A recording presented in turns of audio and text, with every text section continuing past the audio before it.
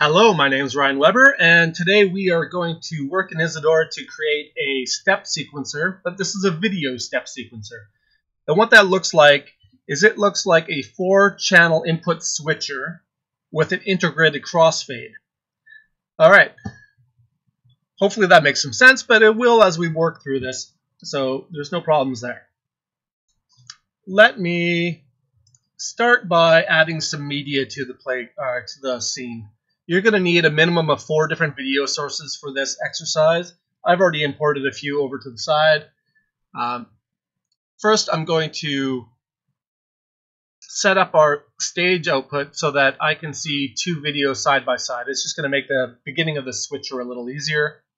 So I'm going to shrink the width of this to 50% and move it over to the side. I'm going to duplicate these two, play a different video, and move it to the other side. Okay, so now that we have 2 video sources playing side by side, we can get on to setting up the switcher that we need to start with here. So with a 4-channel switcher, what we're going to do is we're going to start by adding a selector. The selector is going to have 4 inputs. And the selector itself is really a switcher. But we're not done with that, because really what we want to do here is have 2 sources being switched simultaneously in sequence, so that with a crossfade added between them, that we get a seamless continual output. So with that said, we're going to duplicate the selector, and we are going to add a counter to feed the selection of these. Because we're looking at a continuous feed, we want the mode to be wrap rather than limit, the minimum input to be 1, the maximum to be 4 because we're dealing with 4 value inputs. And now we can connect the first selector's select input. But if we connect the next one the same, we're just going to always have the same selection happening. What we really need is we need one of these to be 1 step behind the previous so that they're always in sequence. There's an actor that we can use called the value delay line, which by default is set to only have a single value in its delay line. So you can see 3 and 3 will always match because there's only 1 value in that delay. But if we add a second value so that there's the current value plus 1 more, now when we start jumping through, you'll see that these values are always out of sync by 1. And when we move from 4 to 1, we have the 4 previous. So let's connect this up to our other selector here. And look at that some more. As we move through 4 and 3, 1 and 4, and again, this continues on in this manner. So this is pretty good for what we want to do. And we have 2 outputs here, which is fantastic, because right now we have 2 projectors feeding 2 sides of our stage, so that we have easy feedback. What we're going to want to do is just connect these 2 switchers essentially out to our outputs. Duplicate our media players, movie players, so that we can have, let's see, a few different videos playing. And I'm going to introduce a little trick here quickly, just because I can, and because it'll save me a little bit of linking. I'm going to introduce a few of these little user actors that I create. I've made for every type of media or every type of data there is in Isadora a thru actor, which allows me to create little junctions. So now what I can do is connect each of these to the input of these thru actors and connect the thru actors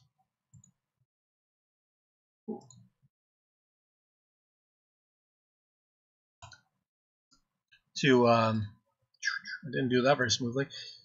I connect them to multiples of these, and yeah, if you don't know how to do this, you hold shift and you can connect the multiple items. And oh, because I forgot to do it. So shift, that'll be the fourth one. Shift, the fourth one. And do the third one. And the second one. I wasn't very smooth about that, but let's just spread these out so they look a little easier on the eyes. That's fine with me. Alright, so the reason I did this is because we're going to be connecting and disconnecting a few things as we build, and I didn't want to have to redo these selections a whole bunch of times. I only wanted to have to redo these selections, and you'll see how this becomes important later. But these user actors are really just placeholders that do nothing and connect through two media types. So let's look inside. See, there's just an input and an output connected together with the defined media type. So in this case, it's GPU video. Sure, update them. All right, so they're placeholders, but they make our patching a little easier. Okay, that was a sideline, but it'll help. Okay, so wow, we already have a switcher happening. And if we start switching, you can see that the video on the left always makes its way to the right next and then off. And the new video is put onto the left, makes its way to the right. So our sequencing is working, left to right, and that's great. So really what we have here already is a switcher. And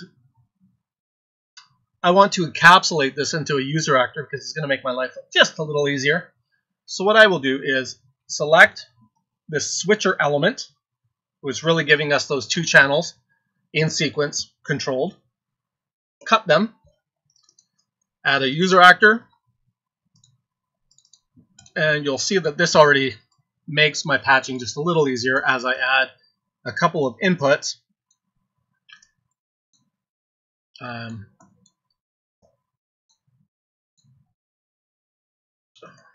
As I add those inputs, all four that I need, and connect them over. This is only 4 connections that I need to make without having to redo that little bit of patching to those selector inputs. I'm going to rename this as in 1, in 2, just keep everything in sequence, 3, and 4.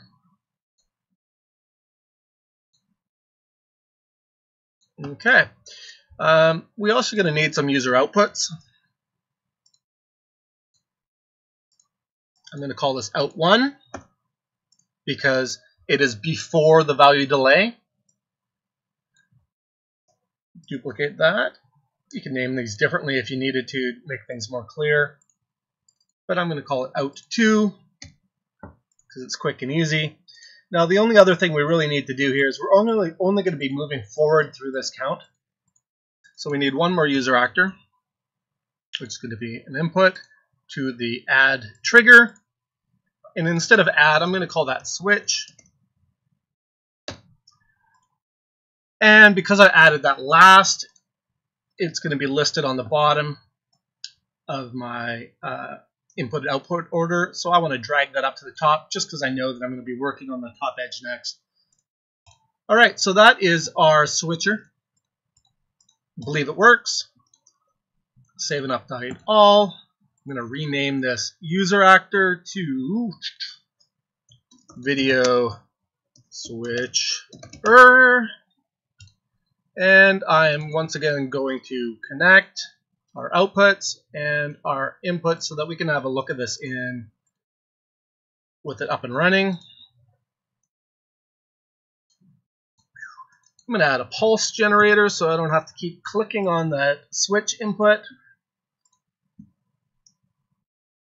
Comes in on the left, moves to the right. In the left, moves to the right. All right, so yes, just got to make sure that our value delay is set correctly so that we have a nice sequence of events occurring. All right. What is next? Well, the next thing we want to do is add a crossfade between these two outputs. So we will add a video mixer, and I'm going to work up top for now, just because I know kind of what I'm doing here. Let's drag this over there. I want to have a video mixer that I am going to mix in between these. I'm going to keep these showing us what we currently are playing there, but I'm going to reformat this a bit so that our zoom is 25% on each of these. So now they're nice and small, and I'm going to move them down and out of my way. There we go. So those are going to be sitting over top. I'm going to change this to opaque even so they don't blend into the background. These are just going to be extra feedback for us for a little while. We'll get rid of them later, but it's helpful to be able to see what we're doing. We're going to add another projector with the default settings that now just shows the switch, and you can see that it's always at this point in time it's always the same as the left hand side one because we haven't mixed it. If we change the mix to 100, now it should be the background's the same as the right hand side. Right, okay. So to do the crossfade, we're going to want to change this value from 0 to 100, and easiest way to do that is with an envelope generator that happens to be set to 1 second, which is the same rate that we have running right now in here. So if we run that, it's going to reach the end of its envelope at the same time that the pulse is output, which for us right now is quite useful. So all we're going to do is connect that output to our video mixer.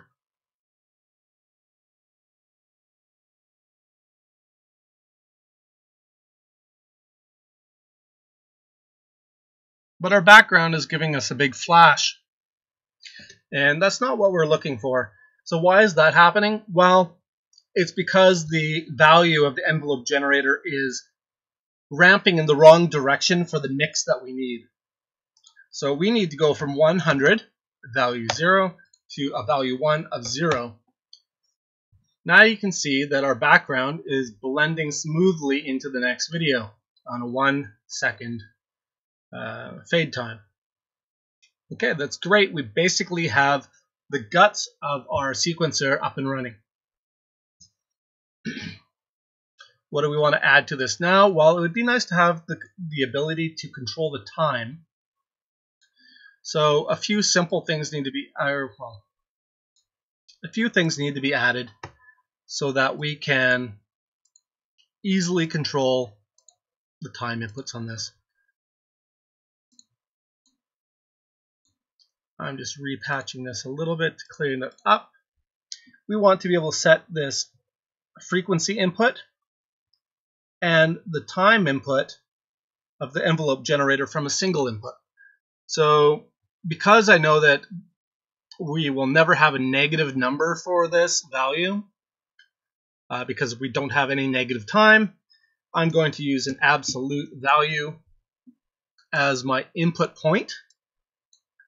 So if I want now to take a number, let's say 5, and if I mean that as seconds, and I want to convert that into frequency, which is in hertz, I'm going to need a calculator actor, and I'm going to need to divide 1 by that value. So if I enter 5 there, see it's 0.2. So change that, just update it all. Now we have it running every 5 seconds, which is 0.2 hertz. Our transition time is still 1 second though.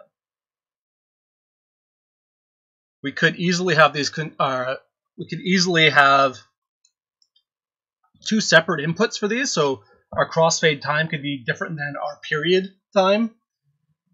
But Right now I'm just going to make them the same. It's going to be quicker and easier for me.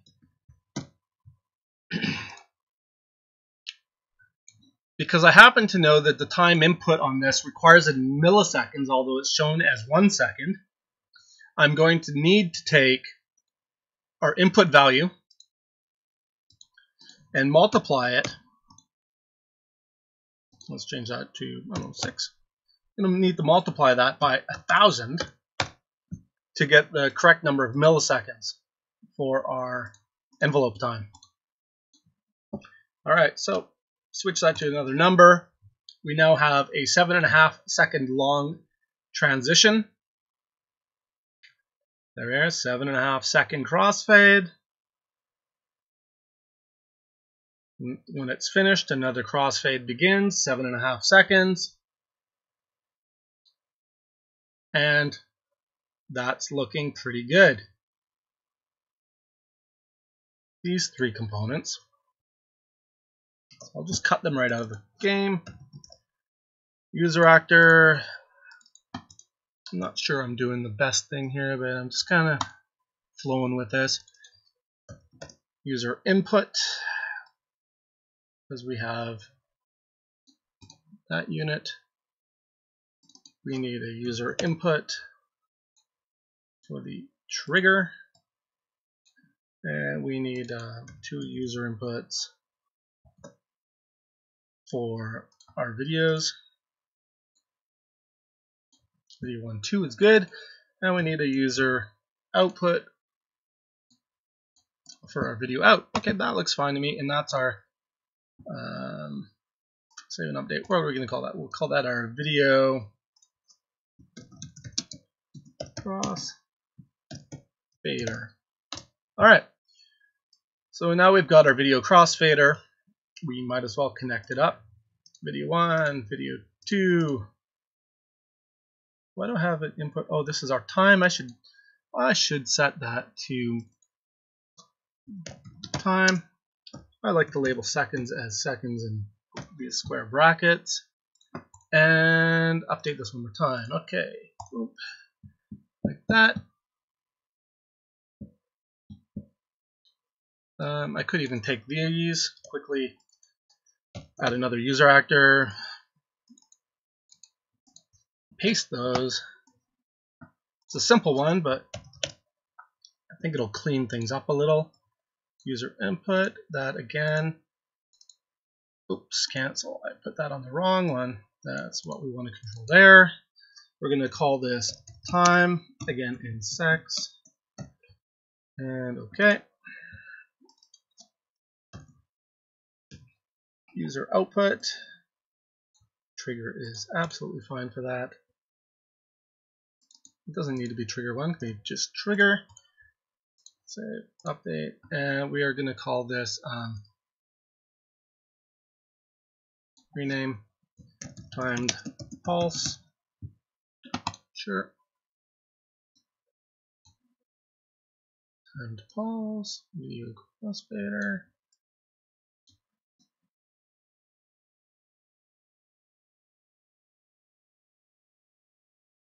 There. Just messing around with this a little bit to try to clean it up. There's so many options. You could always do so many things.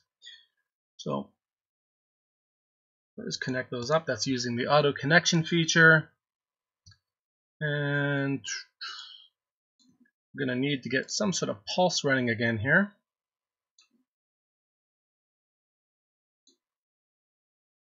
Normally in Isadora you run down, but in this case, this just makes my life easier, and I think it's going to run fine. We need to connect our pulse to both of these. And we need to also feed that time into both of them. Give it a 3-second fade. And I think we're done with this. We have a functioning 4-channel video switcher.